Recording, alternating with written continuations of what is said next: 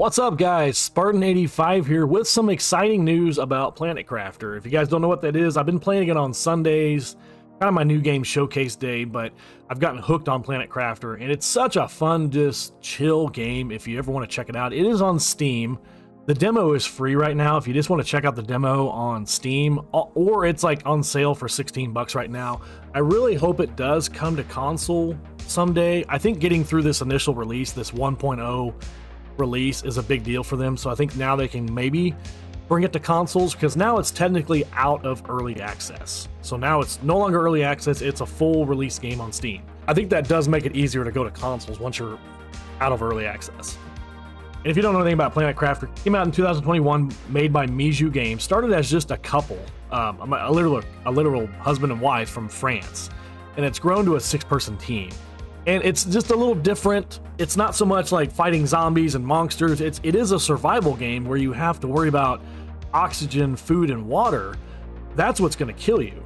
But you also have to terraform a planet at the same time. And you got to be a little strategic about it, because as the planet changes, you know, lakes form and weather patterns happen and that kind of stuff. So a really cool game if you haven't seen me play it at all. So the 1.0 release, the big thing is they brought out multiplayer. You can play up to 10 people on a multiplayer world.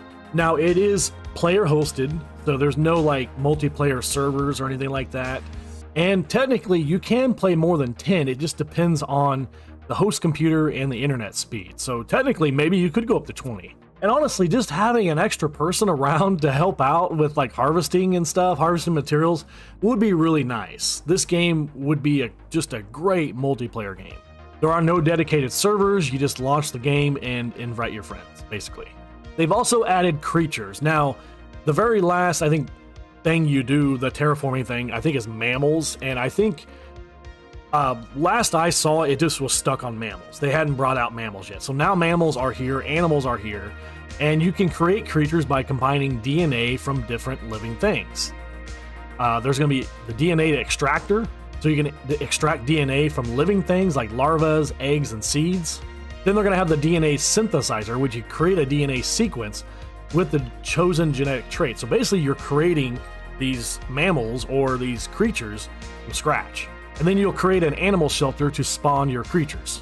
You can create an infinite number of creature variations depending on your liking. So that's really freaking cool that it's almost like just wide open what you can create. And that's gonna add, and all that really does is add more time for this game to be played. Like, I mean, it's just more things you can try to create and stuff, which is really cool. There also is an animal feeder you can make, and right now there's more than 50 genetic traits right now. There's also, I guess, there's an animal rocket too. I have no idea what that is, but that sounds really cool. The new objects they brought out in the new update are the jetpack tier 4, the backpack tier 6, the deconstruct chip tier 3, the pin chip, which allows to pin 5 recipes, and the light tier 3, which is just a better light. There's 3 new biomes on the map. There's the Cascades, the Grasslands, and the Rainbow Caves. They've added an in-game lore, basically. So it is now possible to end the game now, and they've added a lot more lore to the game. There's a new introduction cinematic, which the next time I play, I'll get to see. I haven't actually played the 1.0 update yet. There's 15 new achievements, 20 new music tracks. I love the music on Planet Crafter. I freaking love the music. There's a new starting point, which is the ice plains, and you can now sit on chairs. They've also improved the quality of life, and you can improve the snapping. They've improved the snapping of pod habitats, especially the big ones. And there's also a supply all button for logistics. So I'm not sure what that does, but one of the things a lot of people have asked for is a way to just quickly move stuff between inventories and storages. So maybe that's what that is.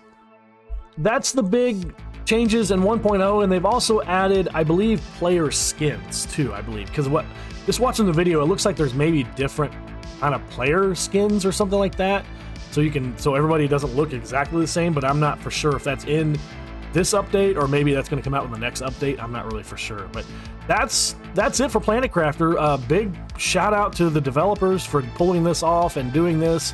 This is really cool. They haven't given up on this game. It's done really well on Steam, and it's continued to be a very highly played game on Steam. So like I said, I would love for this game to come to consoles. I think if you could cross-play this or something, man, this would be a fun game just to chill, you know, and check out your buddy's world and stuff like that. So anyway, guys, I'm signing off, and I'll catch you guys in Planet Crafter soon.